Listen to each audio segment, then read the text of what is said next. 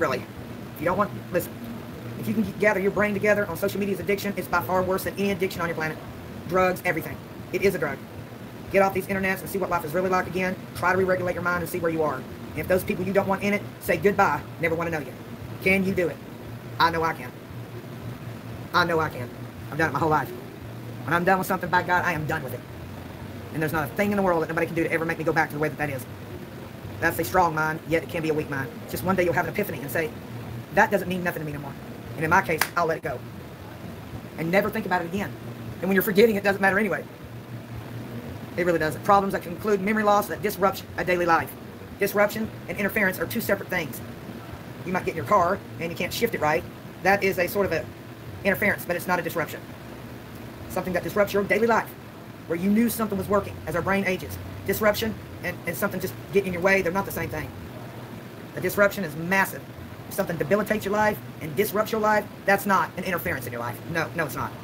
Poor judgment, loss of spontaneity, losing track of dates, oh my God. Taking longer to complete a normal task, just like this, repeating the same behavior, repeating the same thought, and not really knowing where you do know that you're doing it. That's part of obsessive compulsive disorder too. It's part of every part of your fiber being, down to the last stem cell and molecular structure. Not what somebody else's is. Taking longer to complete a normal daily task. I used to do this all the time, you know, read and play music and study and ball. What should have been an hour practice, I'd be 5, or a couple hours of basketball practice, it'd be like one day 7. I was doing this early, younger than I was ever diagnosed of borderline personality, about 22 years old. Were the symptoms there of mental illness growing up? They had to be because of my childhood abuse. I just suppressed them and stayed focused on my schedule. What I want to do, learn, just like I'm doing on this video, and then I lock it down. That's what I'm doing now. I've never been on YouTube, a monetized channel. I've only kept a PayPal. I don't understand people putting their banking information out there. I'm not the kind of individual that needs validation from other people to seem to matter. You either do or you don't. That's what lies within inside of you. What people make you feel about yourself, you can't allow that to happen unless you do it. Nobody can make you feel any way that you don't allow. And people have a tendency on social media to habitually stay in one area of what they like. Make sure it's validated what you like. Make sure it's educational. I can't speak for another. Some people really love to continue to do this drama stuff. You know, I woke up one day and I was done. I mean it. This last week, I was done. And I really haven't spoken of them since. Except, Savage. I think it's absolutely stupid. I really do. I think I got 15 minutes out of her stream last night. Said, this is bullshit. I'm getting out of here. And saying, I'm not like that. That's not who I am. I don't need to ask for somebody's money to pay me to go to Georgia.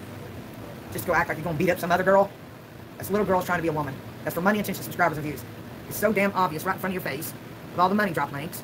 And they're making fun of Katie Robies. They'll be like, Georgia money, honey. But they couldn't stand Katie. Now they use her phrase. You got a grandmother out there begging for Georgia money to claim she's going to beat the shit out of Karen. Yeah, that's legit. That's real promising. That's a beta woman. These women have big mouths. They're never going to back it up. They'll never do that. They'll go to jail. Get back on the topic if I want to. If I don't, there's that. Trouble handling money and paying your bills. This one's highlighted in blue. Now, I don't know a lot of women. They like to spend money. They like to have nice things. Paying your bills come first. Prepare, and you'll never be disappointed. You shouldn't have to be on an internet system when America is in $1 trillion deficit, trying to have somebody pay your bills. YouTube is supposed to be for entertainment and fun, and if somebody wants to give you money, it should be very simple.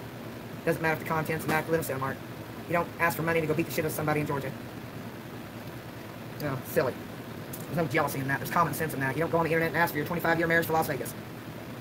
That's right in front of your face. That kind of thought process is subliminal, but it's right in front of your face all the time.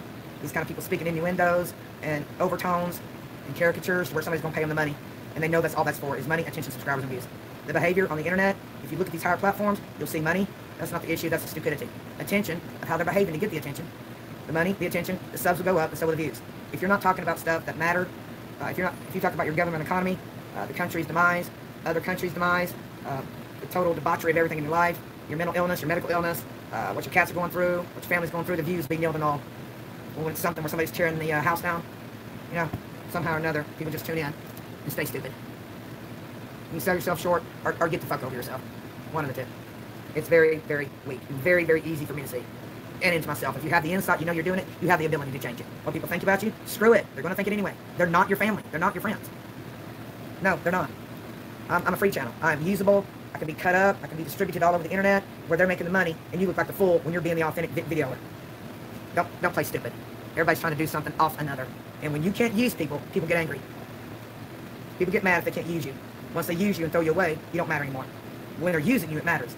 These are facts. Undisputed on negative people. Negative people will use people to get what they need. When they can't use them anymore, they actually get angry. That will show up eventually. And if it's there, I have like 2 or 3 sock accounts on me. I'm like, goodbye, they were gone. It just doesn't worry me no more. That kind of stuff doesn't bother me.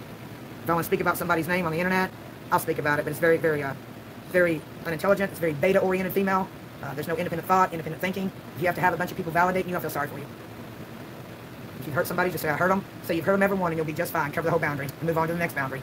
As long as they're happy in their own superior circle of a bubble. Next, the trouble handling money. This falls under many, many different things.